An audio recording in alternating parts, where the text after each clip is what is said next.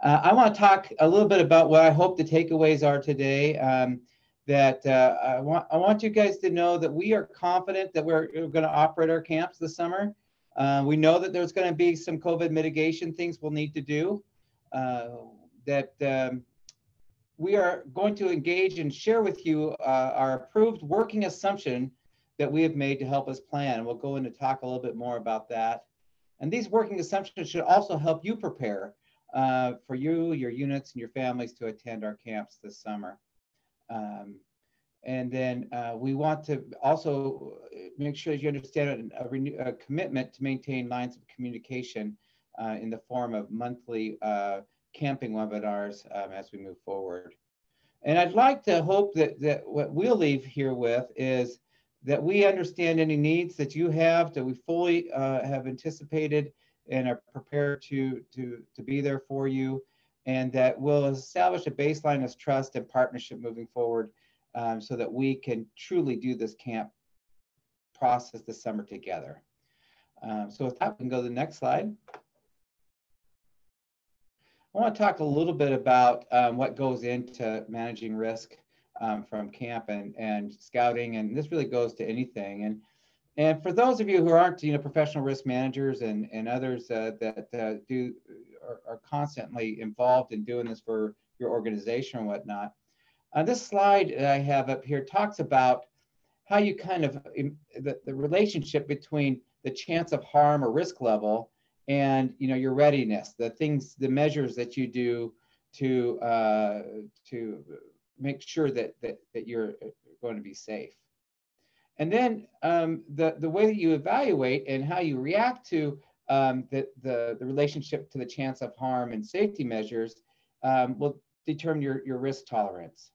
And for some people, the risk tolerance may be more along the lines of, I'm ready to accept more risk, which means is I don't need all the safety measures that are there because I have a greater comfort level, or my comfort level is not as strong here, and I want to have more safety measures in place. And so we're going to talk a little bit how we got to this place and how we're evaluating things, and really why it is that we're confident that camp is going to operate this summer. Okay, next slide, Chris. Let's talk about examples of your day-to-day risk management, right? So you're driving a car. You have to decide whether or not you're going to drive a car, and some factors may be in there. Is that the seatbelt? How reliable is that car? Will it stop when it says to stop, or does it have bad brakes or whatever? And then all of a sudden, what's the weather like? Does that change the way that you look at how you might drive a car? Your tolerance for whether or not you want to go out. What if it gets icy out? The risk level goes up. What's your tolerance? Are you willing to drive in the ice? Do you put on chains? And so all of these things are risk, chance of harm versus things the way that you might manage it. Swimming. We do this office. What's the temp of the water? What's your swimming experience? Is there a lifeguard? Are you swimming in the ocean? Are you swimming in a lake? All these things will change the way that you evaluate the danger of what you're doing. Getting on a ladder, how level's the ground? Have you ever cleaned the gutters before? All right, next slide. All those are just to kind of give you an idea to kind of analyze what this slide here. Let's take us back to about April of last year. When I wasn't sleeping at night and my blood pressure was going through the roof, and I literally weighed 30 pounds more than I do today, and where we were at. So let's look at the factors that kind of affect the way that we look at the chance of harm and risk for COVID. One is the accuracy and availability of testing, right? Last April, it was very bad. We had no idea. Nobody had faith in the testing. Nobody had any understanding about how to get tested, where to go, and things like that. Today, it's better. I think I could get tested in the next day or two if I needed to, without any too much issue of trying to find it. And we believe that by June, getting tested would be as difficult as going to get gas. And so, or somewhere along those lines. So that's kind of how we're there. Let's talk about the availability of vaccine. Obviously there was nothing last April, right? Today, there is available for the vaccine, but our availability is low. But by the time that June rolls around, we believe that there'll be moderate access to vaccines, that the common people will be able to get there. And then more importantly, those people who are most at risk for adverse reaction to COVID will have a chance of relief through a vaccine. The infection rates, in April, it was increasing. Right now, it's off the scale high. We're more or less here in Oregon. If you're joining us from other places, we're pretty much as a state closed down. Very limited interactions and things like that as we are managing a spike in infections, the death rate in hospital beds and like that. We believe that as we get closer to the summer, much like also what happened last year, but even more so, based on the two things above, that we'll have a much decreased level of rate of infection.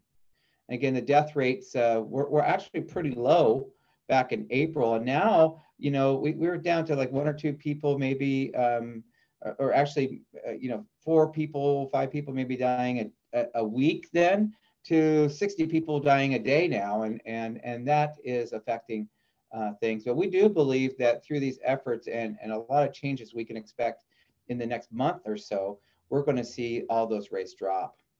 Also, remember how much we knew about the virus back in April and how much we know now, and how much are we going to know it by June. I mean, it's leaps and bounds. And I think that anybody that has questions about testing and the vaccinations and availability and treatments for the virus need to understand that in the next 2 or 3 months, we are going to become a whole nother degree more educated about how to be safe. And then what was our experience with mitigating ourselves? I mean, remember at the beginning, don't wear a mask, but now we realize, hey, we need to wear a mask. And we have a pretty good understanding now. And as the resources and experts that we work with move forward, we're feeling a much more stronger understanding of how to best provide mitigation as we move forward. All right, let's go to the next slide. So let's talk about the keys to our working assumptions. Number one, all of you here today, our members highly desire a summer camp experience in 2021. I see people's Facebook posts, people email me, and they really want camp to happen. And you know what? We do too.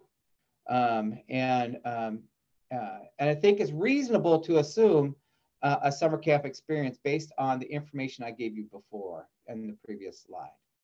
All those things that we talked about means that the risk of infection will be less than it was last summer, and our ability to prevent people from getting seriously ill will be significantly less. So our tolerance should be able to go up to be able to operate in a safe, clean, and impactful way.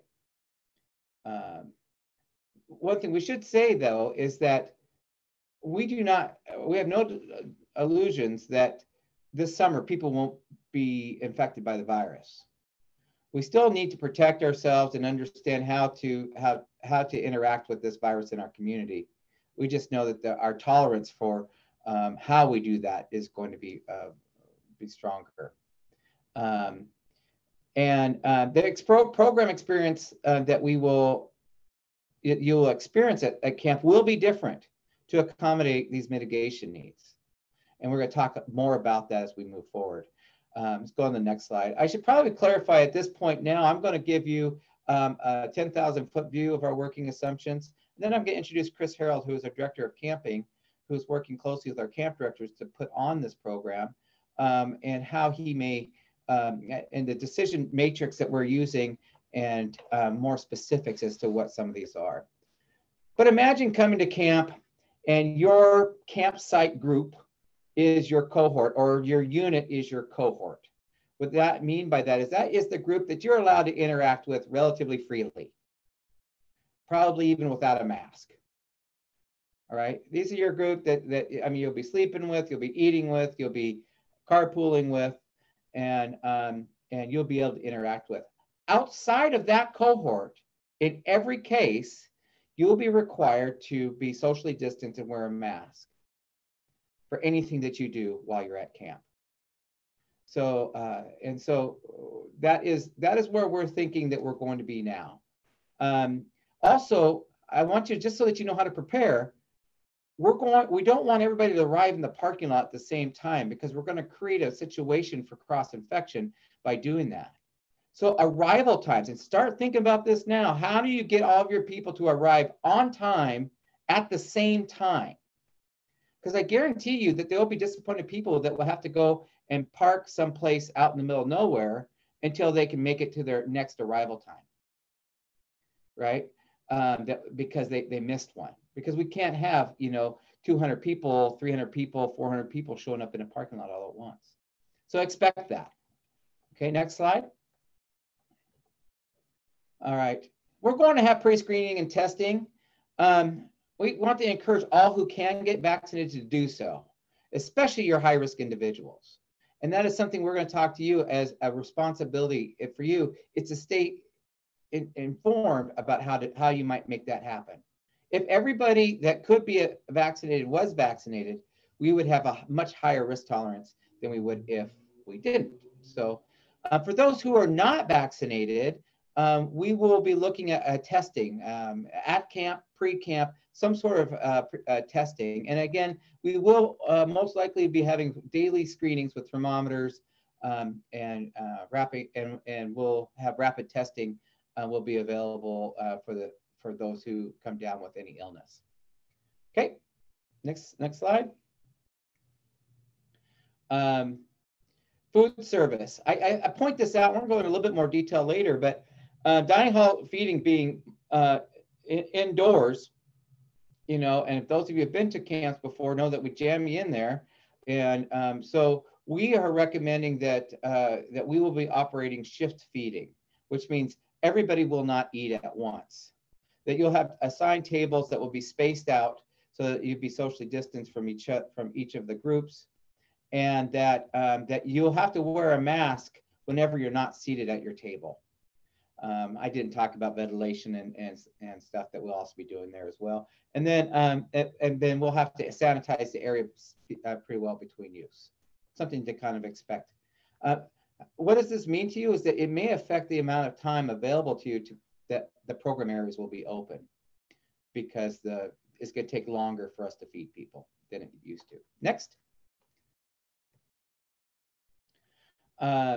So talk about the program, and Chris is going to go into far more, but imagine going to a merit badge activity where everybody is wearing masks and sitting socially distanced apart. We will not be wearing masks inside the aquatics area. We'll talk more about what our mitigation steps will be in there later. I didn't talk a lot about Cub Scouts, but Cub Scouts will be put into these larger camp den groups, which is nothing new, but that camp den group will be their group for the week.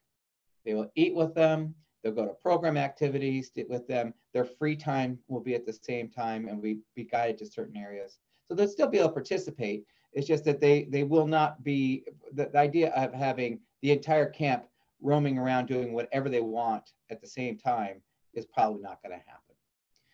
We're going to limit camp-wide activities because of not so much the actual activity. I could probably socially distance all of you at a campfire or flag ceremony, but the process of getting you socially distant and in the right spaces will, one, take more time than anybody's really going to want to have, and also push people into bunching. And we want to try to reduce cross infection. Also, we may be looking at limiting to merit badge size groups. So more flexibility of participants to change merit badges or go to a different time.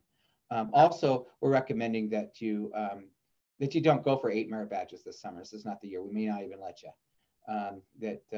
We may need to reduce the amount of merit badges any one person can earn or work on during their week through merit badge classes. Next. All right, that is the overall view of where we are at and kind of the big strokes of how we're planning for this next year. There's still a lot of questions I'm sure you have with their specifics and other things. So at this point, I'd like to introduce Chris Harold. Chris is an Eagle Scout from Portland. Chris and I worked together at Baldwin when we were kids. and continued in scouting and have known each other this entire time. He worked as a BSA professional for a number of years and returned recently to lead our camping department. He's had many years on summer camp staff and management in and out of this council. He's also a certified educator, principal, and child care director.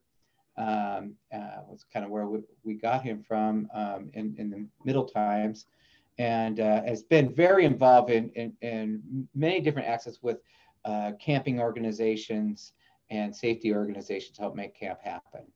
And Chris's role is that he works directly with all the camp directors to put on the camps that you will see this summer, and taking this big assumptions and managing it on the ground. So with that, take it away, Chris.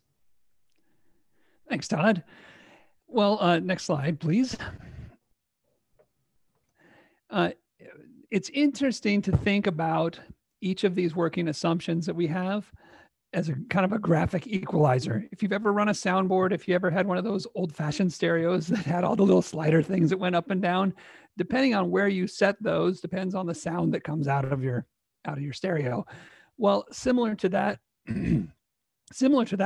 our working assumptions and where we set them help you do some planning. They help us do some planning, and they get us on a page where we can adjust our sound to meet the conditions that are going on in our world right now. Currently, we have about 4,500 youth with reservations to come to camp this next summer for both our Cub Scout and Boy Scout overnight camps. It's in 5 different camps, and it's kind of a daunting enterprise, but I want to reassure you on so many fronts. Next slide, please. That our returning camp directors, which 4 out of our 5 camp directors are returning, and quite a few key staff are returning. They're coming back with a summer of some experience of doing the family camping programs and some of the cohort camping programs that we were able to operate this summer. The importance of that is they have experience in many of those mitigation measures on the right side of this slide here. They know how to manage these items so that they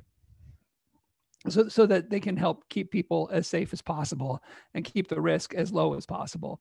So that's pretty exciting to report that we've got that kind of experience coming back for you, for this, and for us for this next summer.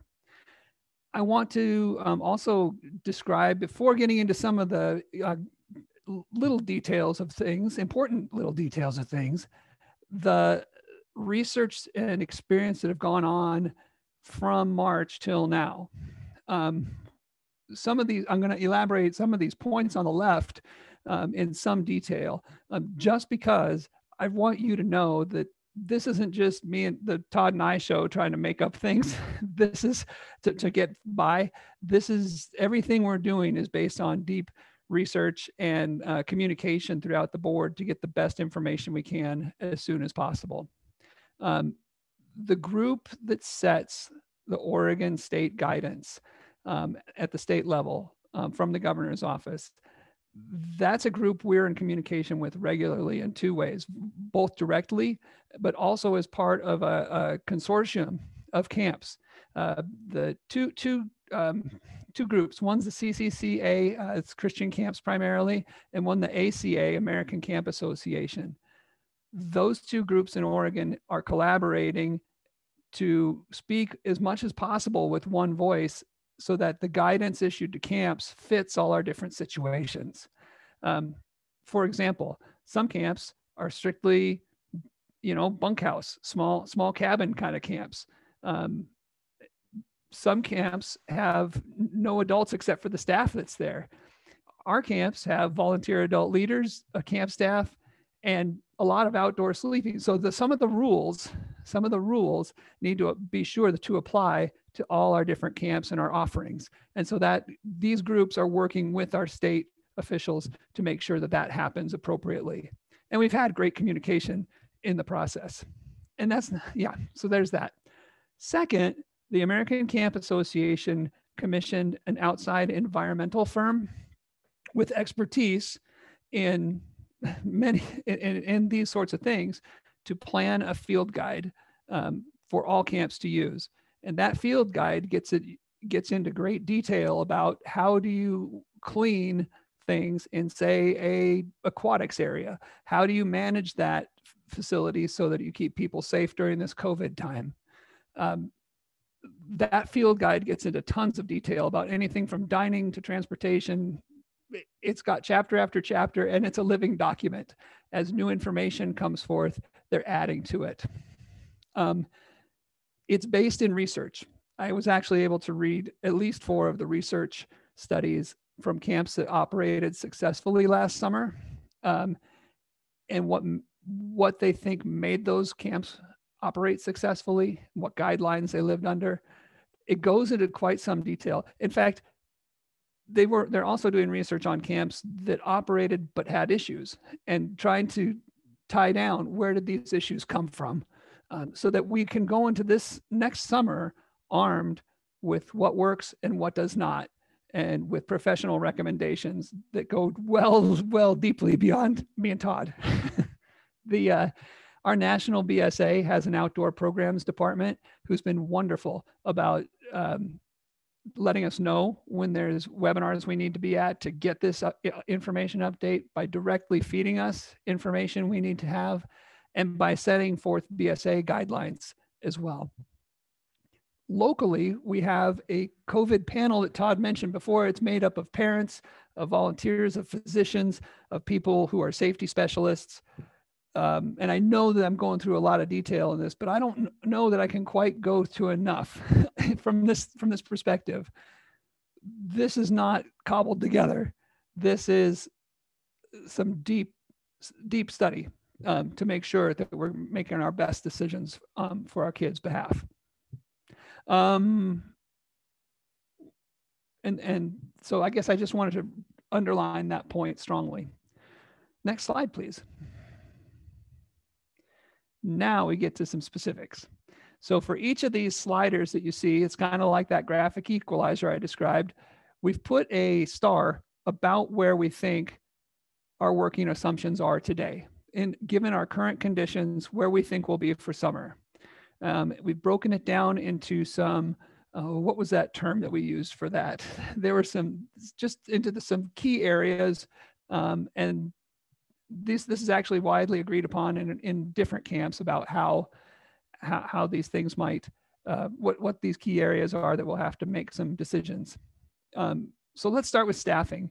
When we staff our summer camp, we are thinking that we may need some more staff. We may need some more staff to do most of the regular things, but also to handle a lot of these mitigation measures, these cleaning items, these management of the food service. We may need some. So our ability to offer program is based on our ability to find enough of the right kind of staff and get them trained and up and running in time for camp to start. So that's one challenge that lies in front of us, but we're confident that we can do that, particularly with your help in sending us staff age youth to work at our camps. As Chris mentioned at the top of the hour, it may be one of the only shows in town for teenagers this summer is to be on camp staff to earn money for their summer employment. But it's an awesome one, and that was a whole different webinar on camp staffing. Second item is on food service.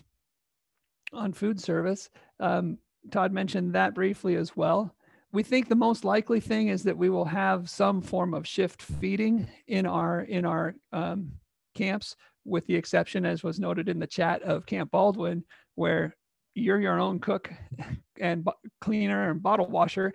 And in that situation, you've got you're operating your own food service in a way with the food and materials we provide. But shift feeding is probably the most likely thing. So you'll have an assigned time to be at the dining hall with assigned tables and seats. They are saying that the safest way to serve food is to do pre-plated or cafeteria style, where you don't have people running down the row on a buffet touching all the items. It's individuals serving the portions out. So that's, that's a difference from what our normal camps are, but it's not dramatic. I don't think it's just different, right? And what that would do is lower the capacity of how many people are in the dining hall at the same time and allow for more airflow and cleaning time in between serving times. The second option there is that there would be anywhere from some to all of the meals that were in the site, either delivered to the site or cooked in the site.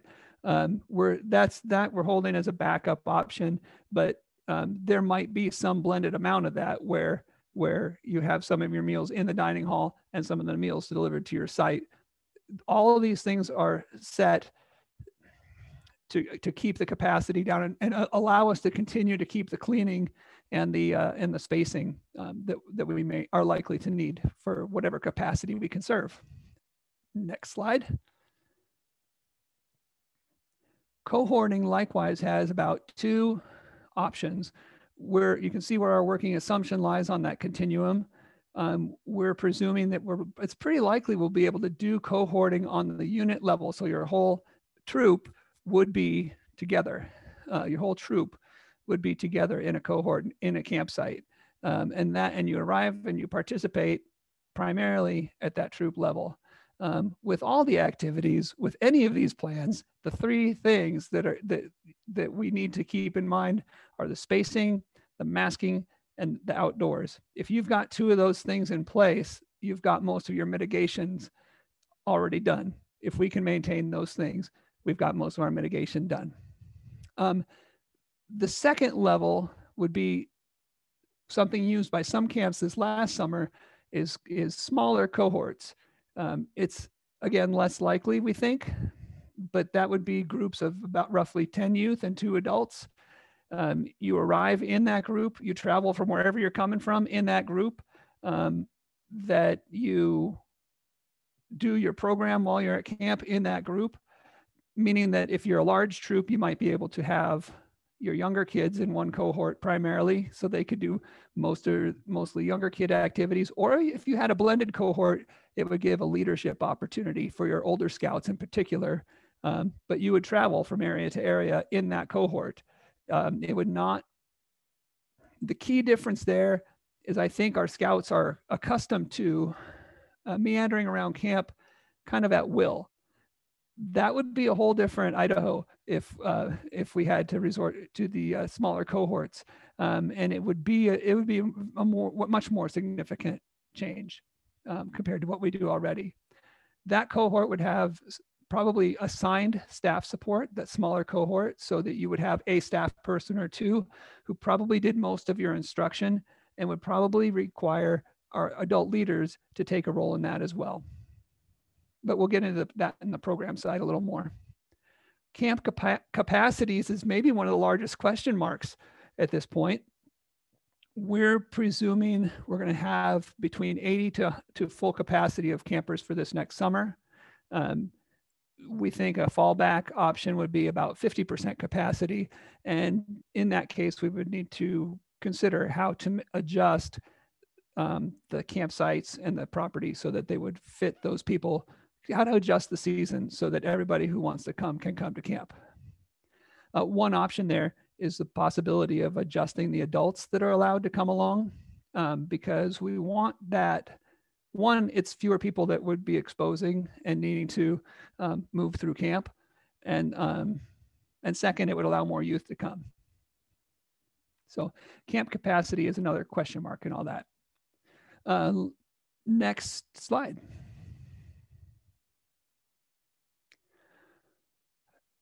We think that one of the areas of great change, the greatest change, will be in sanitization, use of PPE, and health monitoring. This is some of the screening, testing, and cleaning that was talked about a little bit earlier. We think there is definitely going to be some form of pre-screening, and there may be additional screenings in camp, something like a daily health check done at the unit level or cohort level. The COVID testing that is pre-camp or at camp is another question mark of what you might expect for summer. Masking, almost certainly I would plan on masking. In fact, I would plan, if there's one thing you can lean on right now, make sure your youth and adults are coming with a full complement of masks so they can change them out daily, and then also when they get lost, as they inevitably will, because those will not be lost and found items that we're going to keep around. Let's see. The quarantining is an open question at this point, but prior to coming to camp, one of the effective strategies is that groups quarantine before they come to camp, and then when you go back to camp to prevent community spread, you also quarantine again for whatever the required amount of time is, which has also been something that's been a moving target here recently. One thing we found very effective ourselves and saw across the country as very effective is assigned spaces, particularly for eating, of course, but also for restroom and shower use. Fortunately, already on the books prior to COVID was our shower house projects that have been coming along, so that there are individual stalls of shower houses at each of our camps. And that's pretty cool, because it allows us to say this group uses this toilet, shower, sink space only. So you're keeping within your cohort for that. And likewise, the outhouses, the flushing houses that we have at our camps would be assigned to a certain group and cleaned way more regularly if they're not assigned to a certain group. So there's some of that. Program areas. So now we're going for a long stretch of program things. We've got about five sliders related to program.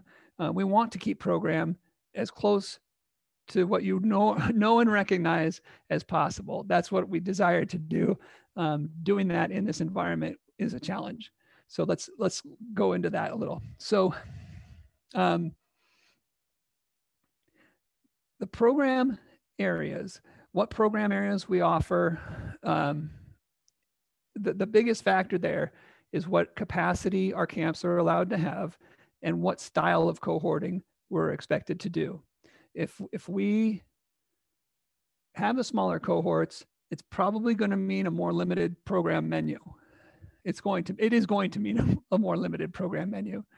And if we have a reduced capacity similar to that, it'll limit our program menu. So that would slide it to the right.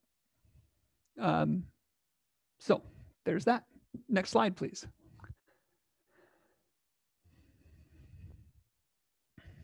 I'm noticing a lot of familiar names on this call, and I'm grateful for that. So merit badge classes. Again, our working assumption where the star is there is, about 3/4 there. We're thinking that it'll be 3/4 normal. So if you're coming in a unit and we're able to go to classes semi-normally, your scouts would be wearing masks when they go to their merit badge classes and maintaining social distancing. And then if it's cohort classes, if we have to do the smaller cohorts, then more would be done in your campsite. And the cohort classes would also be done with masking, and your staff who is working with you, of course, would be masked and distanced as well. So that would be the merit badge classes and how they might be different. The attractions, by these I mean the out of camp things, the trips to the whitewater rafting or the kayaking. Each camp's got its own outside camp attractions. And I will say that there are some additional tricks to doing those off-site attractions. You're going out into the community. There's driving to a range and whatever restrictions may be around that. And so for that reason, we're saying that's probably going to be one of the earlier things to go, because it also requires staff to go along with. And so that would take the staff away for a small group versus having them serving the larger group community of camp. So that's attractions. What else we got there? Next slide.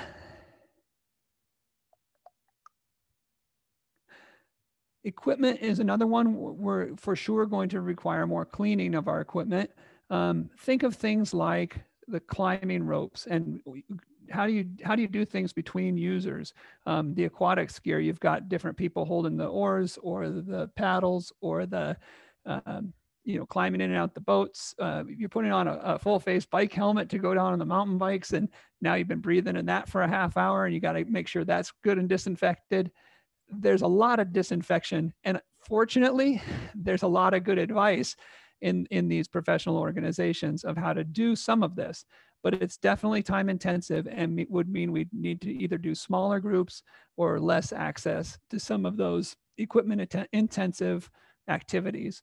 And pretty much one of the best things about camp is that you get to do a lot of hands-on things. But those hands-on things are going to require us to do a lot more hand sanitization and sanitizing of everything else as well. So use of equipment is going to be our ability to use the equipment and access the equipment is going to be directly tied to, do we have enough staff to keep it clean and keep it regularly cleaned so that it can be used safely. Camp-wide activities and games, that's another area where you are very likely to see significant change. In the camp-wide activities and games, that's things like campfire, chapel, flag ceremonies,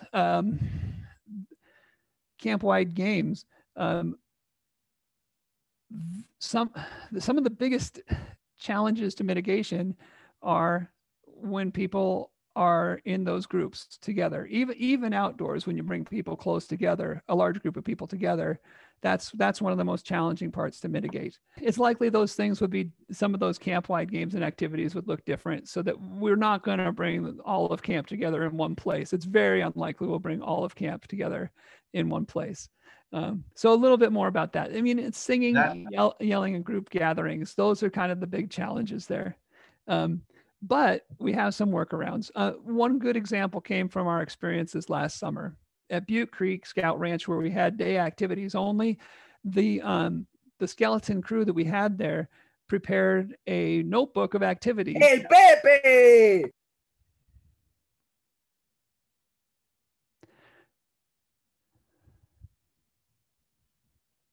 So we had that.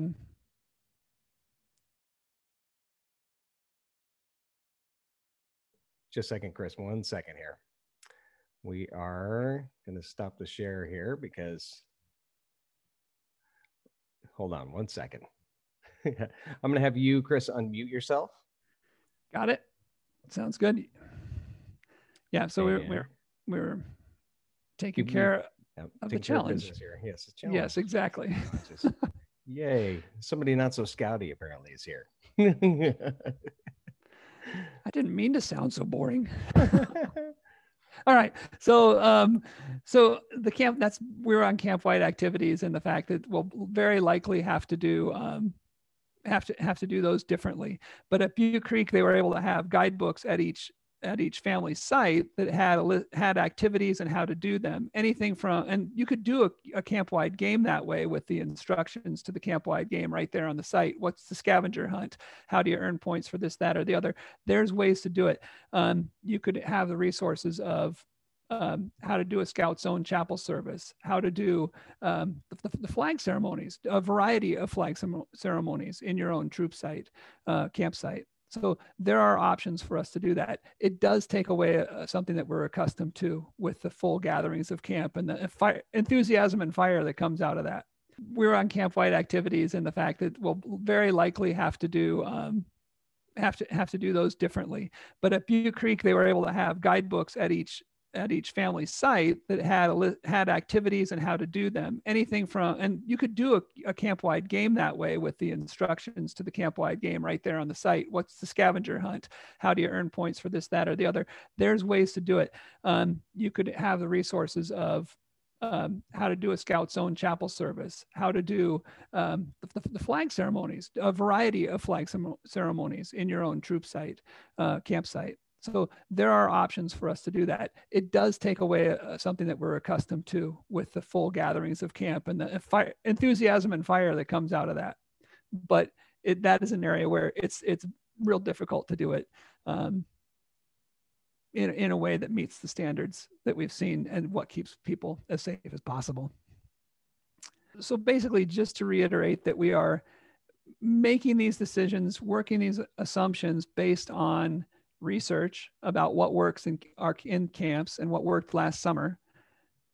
In the ACA field guide that gives very explicit area by area instructions of what works and how to do it. And third, on making those things all apply to our camps and what areas of camps and what ages of kids we're serving. So those are the key things there. And Todd, we are up to the what we need from you slide, or maybe we want to do, and then questions, or do you want to do questions first? I'll go ahead and talk about that, and then because it's the last real slide before we just open up the questions, and we have been answering questions throughout we go. So, couple things I want to share just in that. Thank you, Chris, so much for all the work that you and your team are doing. You know, there's a lot of questions we have in here, like what are we going to do about water bottles and the like that are not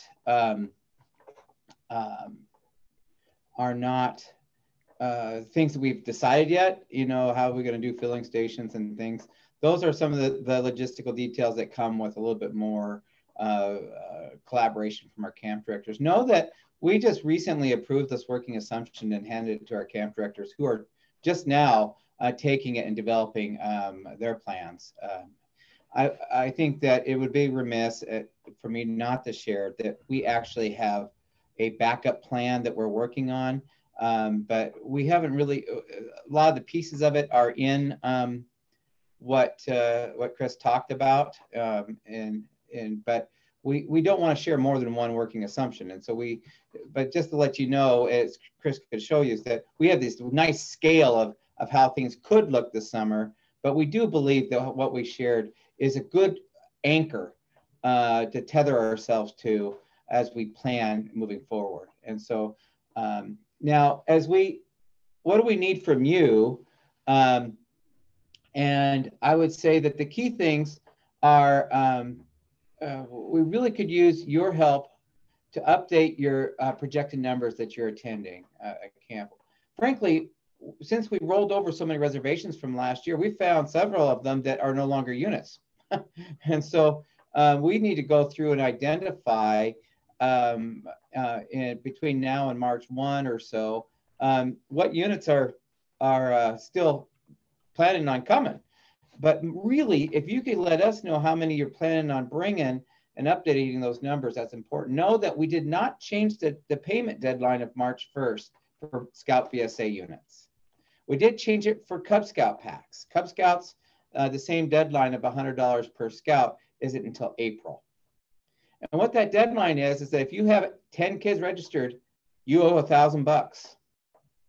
And so no matter what, that $1,000 is non-refundable. All right. And so the reason that is that we want you to commit so that, that one, we know that one, you're paying attention, and two, that we can best plan as well.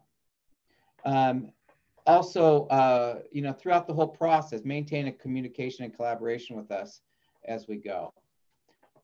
We are planning on monthly webinars, so stay tuned. You all who attended this one, except for the people who were naughty, will be invited to the next one. And so we want to make sure that we maintain regular communication through these webinars, and also our camping department stands ready to assist you at any time. Jeanette, Deanne, Chris, Jennifer, myself are there for you to help you. Looking at some questions, Chris Bartel, you added those from Facebook, I take it? Great. Dietary needs, we've been getting better and better at that over the years. And in fact, most of our camps have a special needs cook on the kitchen staff. So those are communicated.